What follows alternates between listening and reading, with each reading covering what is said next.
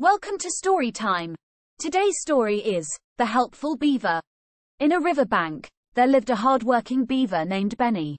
Benny was always busy building dams and fixing up his home.